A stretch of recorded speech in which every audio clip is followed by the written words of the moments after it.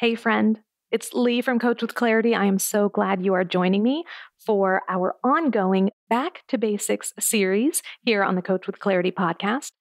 So if you listened to our last episode all about connecting with your audience and promoting your services, you know at the end, I teased that this upcoming episode includes some of the most valuable information I have ever shared on the Coach with Clarity podcast. And I stand by that because in this upcoming episode, it's a rebroadcast of episode 97, all about Book That Client, how to conduct an amazing consult call. I am about to walk you through the very process I use on connection calls. So you will see from beginning to end exactly how I conduct a consult call or a connection call, and how I approach the act of working with someone who is interested in coaching, explaining what coaching is, what it's like to work with me, and then inviting them to do so. So we will cover all of that and more in this upcoming episode. And then at the end, I will be back with some updates and some thoughts on what I might do differently were I to re-record this episode today in 2023. So definitely stick around to the end for that. But for now, I hope you enjoy one of my very favorite and most valuable episodes of the Coach with Clarity podcast entitled Book That Client, How to Conduct an Amazing Consult Call.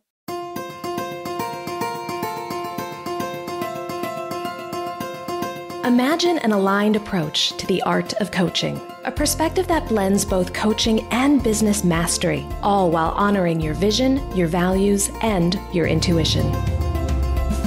Welcome to the Coach with Clarity podcast. I'm Lee McDonough, an ICF credentialed coach, former therapist, and mentor for intuitive coaches and healers. I'll be your guide as you cultivate both the skill set and the mindset needed to transform your clients' lives and your own. Are you ready to be a coach with clarity? Then let's go. Well, hello, my friend, and welcome to the Coach with Clarity podcast. My name is Lee McDonough. I'm your host, and I want to thank you for joining me today because we are going to dive into a topic that is integral to anyone who wants to operate a thriving, profitable, and sustainable coaching business. That's right, my friend. We are talking all things consult calls, or as I like to call them, connection calls, and I'll tell you why I call them that in a bit. But the consult call that you conduct is an integral part of your sales process. It's during this call that you have the opportunity to connect one-on-one with a potential client, to learn about them, to discuss what you have to offer, and to explore whether the next best step for both of you is to work together. Now, if you missed that entire last sentence because the moment you heard the word sales, you went on high alert, you are not alone. I know that sales is a activating topic for a lot of coaches out there, and that's understandable. Most of us go into coaching because we love coaching. We love supporting our clients. We love being a part of their growth. But all of the stuff that comes with operating a business like marketing and sales, that can feel very foreign and very scary. So if that's how you feel about sales, don't worry, my friend, I got you. Today, we're going to go deep into what it takes to have a really strong call with someone you want to work with. And we're going to demystify the sales process a bit. Now, this is something we talk about quite a bit within the Coach with Clarity membership. And as I've mentioned on the last few episodes, the membership will be reopening very, very soon. We have a lot of stuff happening behind the scenes to make it an even better experience for current and new members. And if you listened to last week's episode, you know that I am changing up how the membership will operate in the future. We are moving away from monthly, quarterly, and annual payments, and we are moving to an unlimited access model, which means you will pay one rate and you will have unlimited access to the membership for as long as the membership is around. And let me tell you, I plan on the membership being around for quite a while. Within the membership, we spend a lot of time talking about marketing and sales, how to find potential clients, and then how to take those clients from potential to paying. And one of the resources I have in the membership is my guide to conducting a powerful connection call. It is within the Coach with Clarity toolkit where we have dozens of guides and trainings and templates and things to support you in your coaching practice and your coaching business. And so this guide to your perfect connection call is one of them. And I'm going to walk you through some of the fundamentals that I explore in that guide and that I explore with our members during today's episode. So if you are ready to learn how to conduct a sales call or a consult call in a way that feels good, in a way that honors your client's autonomy and that honors your integrity, then my friend, you are in the right place because that is exactly what we are going to explore today. Now, there are a number of different ways we can describe this call. Some people call it a sales call. Some people call it a discovery call. Others call it a consult. I prefer to call it a connection call because I believe that places the focus exactly where I want it, which is on connecting with the other person or people on the call. Everything we do in business is built on relationships. And we have to take time to develop and nurture relationships and to build trust. So this call that you're conducting is a crucial step in your sales process because it is an opportunity for you to establish that relationship and build trust. My focus in every single call that I do is on connecting with the other person, taking the time to understand what it is they want, what it is they need, what they're currently experiencing, and how potentially I might be able to support them either through one-on-one coaching or through one of my programs. And I call it a connection call because I want to make sure my focus is on connecting with the client. And hopefully it also sends the message to my client that that's my interest too. I really want to connect with them. I want to get to know them because that will help both of us figure out whether what I have to offer is the right fit for them.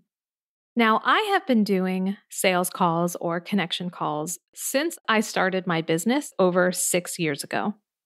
The idea of conducting a sales call is probably something that you're familiar with. It shouldn't be a new concept. But how you conduct this type of call, well, there are a lot of opinions out there about that. When I first started out 6 years ago, I was listening to all of the entrepreneurial podcasts and reading all of the blogs, and there was some pretty crappy advice out there that I was tempted to follow, but I didn't because deep down in my gut, I knew this was not how I wanted to show up. And I know some of you are probably familiar with what I'm talking about. It's those pressure sales tactics that encourage you, not even encourage, they kind of back you into a corner so that you have to make a quick decision on the spot. One of the people I was following at the time went so far as to suggest that you get the credit card number on the call in order to secure the client. Now, we can talk about why sometimes it's hard to talk about money and prices and rates, and we will. But this is something entirely different.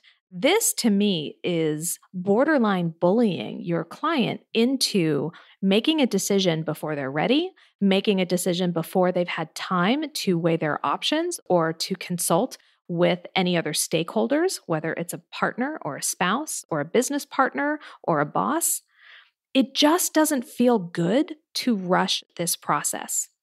So when I hear about people that are aiming to close the sale on the call and get the credit card number and let them know that if they don't book now, the rate is going to go up, that is just those high pressure scarcity tactics that I don't want to operate from. It doesn't feel good when I'm on the receiving end of that.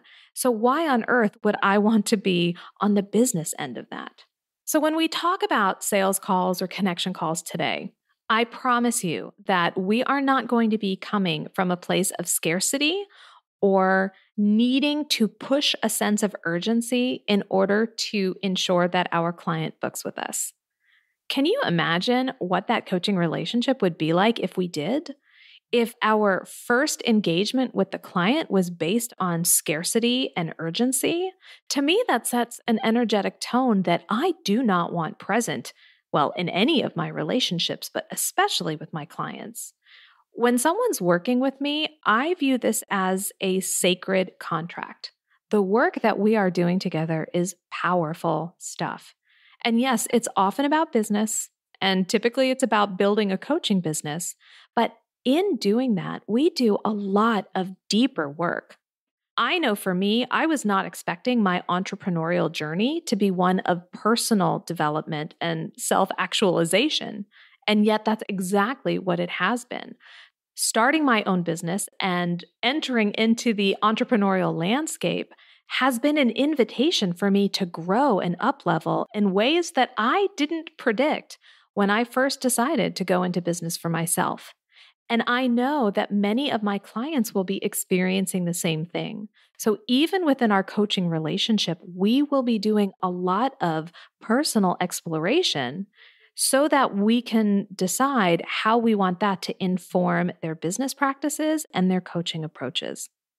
So if we're going to do that kind of deep, sacred work, then we are not going to start from a place of scarcity. When I conduct these connection calls, my intent is to ensure that the pace is not rushed, that there is plenty of time for reflection and questions, and I never force a sale on that call.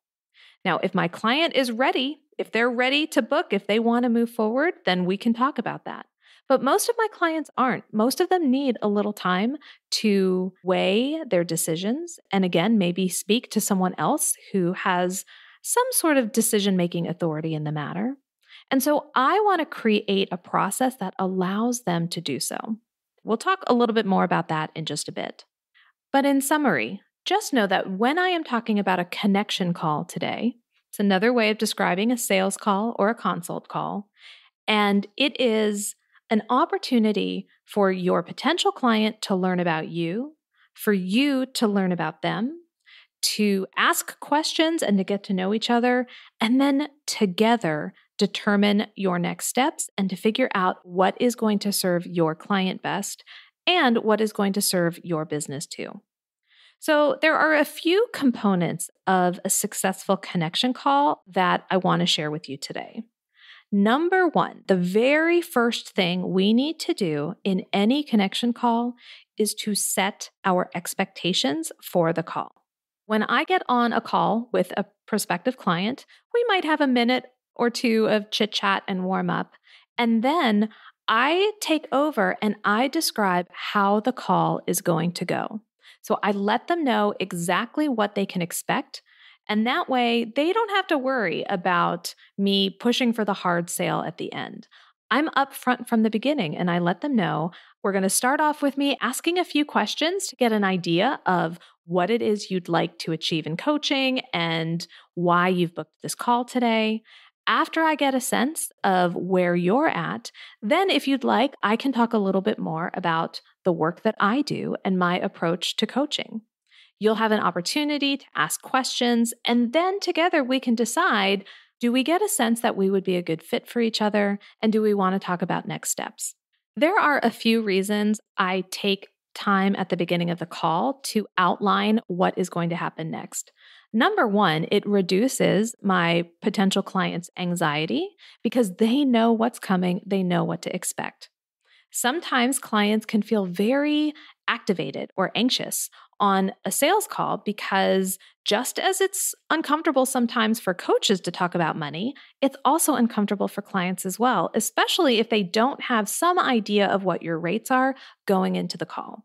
So if they're feeling nervous or flustered, letting them know what's coming, setting the tone, setting the expectations, and doing so in a way that's calm and not rushed can really do a lot to just take that anxiety level down a bit. So that's one reason why I set expectations at the start. The other is because I want to make it clear what the purpose of today's call is, which is to get to know each other and to decide if we want to work together. A connection call is not a coaching call. This is not an opportunity for my client to get coaching from me. It's not an opportunity for them to pick my brain. This is a getting to know you call to decide if we want to explore working together. And it is just as much a call for you to determine whether this person is a good fit for your business as it is for them to determine whether you're the coach they want to work with. So it goes both ways.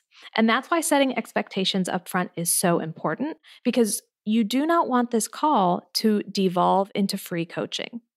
Now, I know that many coaches out there will do a complimentary coaching session as part of their sales process.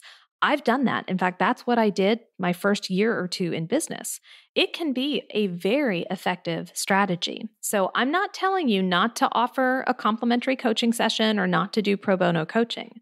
But what I am suggesting is that a connection call is not the time or place to do it. If you're going to have a complimentary coaching session, then call it that and set the expectation around what type of coaching experience your potential client can expect during that call. But during a connection call, there's not time for coaching. It's time for getting to know each other and deciding what the next steps are. So we want to talk about how long we'll be meeting. And generally, my connection calls are 20 to 30 minutes. I book them for 20, but I leave some space after so that if we run long and if it goes to 30 minutes, that's not going to be a problem for my calendar. I typically try not to go over 30 minutes because if and when we do, that's when I find sometimes the conversation can go outside the scope of what we've decided. So keeping a pretty strict parameter around your time honors your client and it honors yourself. At every stage, I want to make sure that I am gaining my potential clients' consent and that they agree to what we're doing. So again, that's why I explain at the outset what they can expect during the call. I ask them, how does this sound? And at every stage, I'm checking in with them.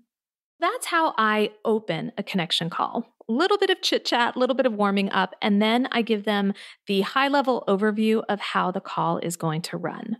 Once we're both on the same page and in agreement, then we get into the heart of the call. Now, one mistake I see a lot of coaches make is that they go right into what they do, what they offer, what it looks like to work with them, and so forth. They really make it all about the coach, and the spotlight is on them and their services. Now, there is a time for that during this call, but it is not at the outset. Before we start talking about you and your services, we want to get to know your client. We want to make sure that this call is client-centered. And so we're going to get curious about who they are, what they're experiencing, and why they're interested in coaching. So I will typically ask 2 to 3 questions to assess what's going on in this client's world, what their life looks like now, and why we are on the call today. I'm certainly interested in knowing why they booked the call, and I will generally start with that kind of question. Tell me what prompted you to book a call with me today, and then I'll let the client talk.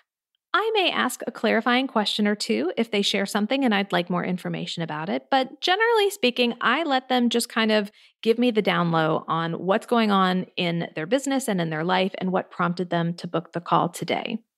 Once I have an idea about that, my next question is generally about what results they hope to achieve. Now we're moving from present to future, and I'm getting a better idea of what their goals are, what they desire, and what it is they want that they don't currently have. Because if they already had it, they probably wouldn't be booking a call with me. So that is step 2. After I get the lay of the land, then I'm asking them to get really clear on what it is they want for their future. And then, depending on how the conversation goes, I may ask a third question, which narrows the focus on coaching. And I'll ask a question like, what are you looking for in a coaching relationship? Or what would a really positive outcome look like if you were to work with a coach? So I'm trying to gauge their familiarity with coaching and what their expectations are of a coach. And then I may kind of ask them, what are some of the things you're looking for in a coach? Now that question helps me determine whether we are the right fit for each other. Because if they're looking for a coach that operates from a different philosophy or from a different energetic perspective than I do, then I know right away this is not a good fit for my practice. And so my role now is not to go into everything I offer, but it might be more to talk about what I think they're looking for and whether I can help them find a coach that would be a better fit. So that's why it's so important to gauge where they're at, what they want, and what they're looking for in a coach right from the beginning, because then you get to decide whether you're even going to offer the opportunity to work with you. But let's, for the purposes of today's podcast episode, assume that you've asked these questions, you're getting a great vibe, and you get the sense, yeah, we could work together really well. So after you've asked these questions, it's always a good idea to pause before you shift into the next phase. Again, we want to ensure that our client is still engaged with us, that they consent to this call. And so just taking a pause to thank them for all of that information and to ask permission to talk a little bit about yourself and the work that you do. Now, odds are the client is going to say yes. After all, they did book the call with you. But again, it is always wise to get consent before you go into your sales process, because that's what you're doing in the next phase of the call.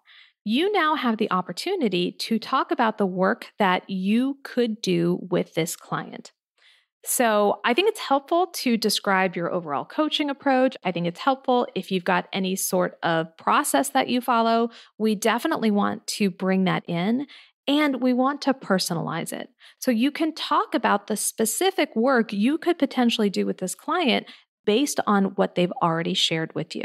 So instead of doing a generic sales pitch, you're really focusing in on what your client wants, and you're talking about how your coaching approach and your work can support them in that effort. So we are making it highly personalized and highly individualized to that client.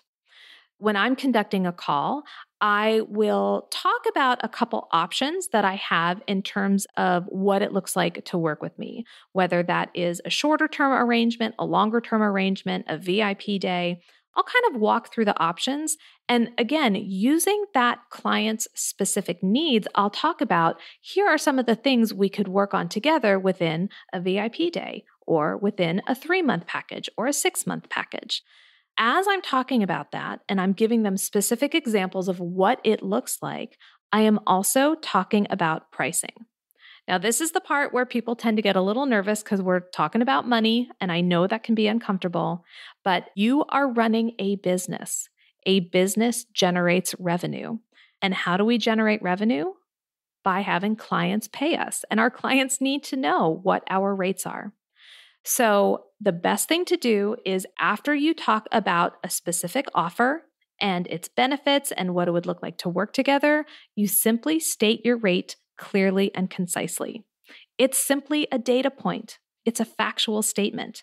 So if we can detach any of the high emotion or anxiety around it and just present it as a neutral fact, then the client can receive it and they can use it as a data point in their decision. That's all it is. I'm really about bringing a sense of neutrality to pricing and rates, because when we do that, we also model that behavior for our client. Now, we could have a whole nother episode on money mindset. And in fact, that might be a really fun episode to do. So I'm going to write that down on my list of future podcast episodes. But for now, just know that when it comes to your sales call, sharing your rate succinctly, one sentence after you've talked about your offer is the strongest way to go. After you've talked about what it is you offer, what it looks like to work together, and what your rates are, then we want to put the spotlight back on the client and give them time to ask any questions or seek any additional information. Once they've had all of their questions answered, then it's time to make a decision together about whether you want to continue exploring working together. Now, you are going to get one of 3 answers from your client. One answer is going to be no, or hopefully no thank you, at which point you can thank them for their time and end the call. Another answer might be yes. Okay, this sounds great. Let's do it. And this is a great answer, but don't rush the process. Make sure that they are in a position where they can commit. You may want to offer them the opportunity to sleep on it, or in the event they want to talk it through with someone. But don't feel like you have to rush into the commitment process of this too quickly. Again, we want to create space and we want to create ample time for the client to reflect and feel really, really good about moving forward. I've heard Rich Litvin, who is a very well-known coach and co-author of the book, The Prosperous Coach, I've heard Rich Litvin talk about testing the yes. And while I'm not in love with that phrasing, I absolutely agree with the underlying meaning, which is we want to make sure that the client really is a yes. We want to make sure that they're prepared to make that commitment and they're not just rushing into it. Maybe they're carried away by excitement. Maybe they're feeling a little anxious and they're trying to avoid it by just cutting to the chase. Whatever it is, we want to create some space for reflection so that everyone feels good about moving forward. So we know that a client might say no. We know that a client might say yes. And we know some clients are going to say maybe. They're going to say, I'm really interested. I need to think about it. Now, this is the point at which those entrepreneurial gurus that I was listening to 6 years ago when I started my business would say, don't let them hang up the call as a maybe. You want a yes or you want a no. Go for the yes. I'll tell you what, I am absolutely fine with ending a call with a client saying maybe, as long as we have a process in place to come to a decision, yes or no, in the near future. So if a client says, I'm not sure, I'm interested, but I need to think about it, this is a great time to get curious and ask any questions that might help you both understand what it is that's keeping the client from saying yes. And then if the client says, I still need to think about this, or I'd like to talk to my spouse or my business partner about this, our answer is great. That is a wonderful idea. Why don't we schedule a follow-up call for 2 to 3 days from now, and we can revisit this. And so over the next 2 or 3 days, think about it, talk to your partner, then let's come back and we'll decide whether we both want to do this or whether now's not the right time. So if you have a client who needs to think about it, make sure you get a follow-up appointment on the calendar before you hang up the call. So again, we're not pressuring them to say yes today, but leaving a nebulous maybe out there doesn't serve anyone.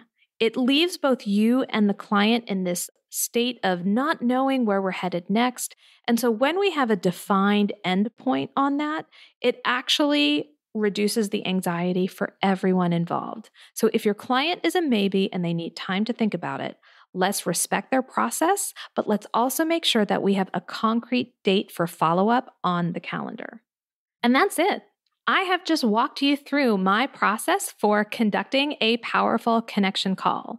And hopefully your key takeaways are that it really is centered on connecting with the client, prioritizing their needs, getting to know them, and then positioning yourself as someone who could potentially support them if you get the sense that it would be a good fit. From there, we're able to talk about what that looks like, what the financial and energetic investments are, and whether this is something we want to pursue. And you know how to handle it if your client says no, yes, or maybe.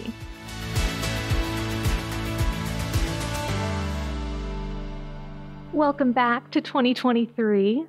I am here with you, and I hope you enjoyed that episode all about how to conduct an amazing consult call. So as part of the Back to Basics series, you know that I come on at the end and I talk about what I might do differently were I to re-record that episode today. And I have to be honest with you, there's not much I would do differently about this episode because I used this process in 2020. I used this process actually since I started coaching in 2016. And I pretty much still use that same process today. There's not a whole lot I would change, except maybe I would encourage you even more to take this process and make it your own. Anytime I walk you through a process or provide suggestions or strategies to do something, I hope you know that that is always an invitation, not a mandate. And it's important to me that you feel empowered to take what I'm sharing with you, to use what feels right, to modify it as you see fit for your approach and your practice, and to leave behind what doesn't resonate. So I think maybe that's something I would stress even more, is that this is my process. It's one I'm very proud of. It's one that I know can support you in your coaching practice. And you are also free and empowered to modify it and make it your own as you see fit. Now, I am very excited to share that I have just launched the Coach with Clarity shop, and that's where you can find all sorts of templates and guides and trainings and workshops designed to help you master the art of coaching while building a sustainable and profitable coaching business. And in that shop, you will find a guide all about how to conduct a connection call. So I've taken a lot of the concepts that I've talked about in this episode today. I've structured it so that it is incredibly easy to use. I walk you through the questions that I ask, when and how I ask them. I provide information on what to do based off of your potential client's responses. It's all there in a really easy to use format. In fact, a lot of my clients and Coach with Clarity Collective members tell me that they print out that guide and they have it in front of them as they are conducting these consult calls. So you can find my guide about how to conduct a connection call, plus over a dozen other guides, templates, workshops, and the like at the brand new Coach with Clarity shop. So if you'd like to get your own copy, head on over to shop.coachwithclarity.com. You'll find it under the guides. Just look for how to conduct a connection call.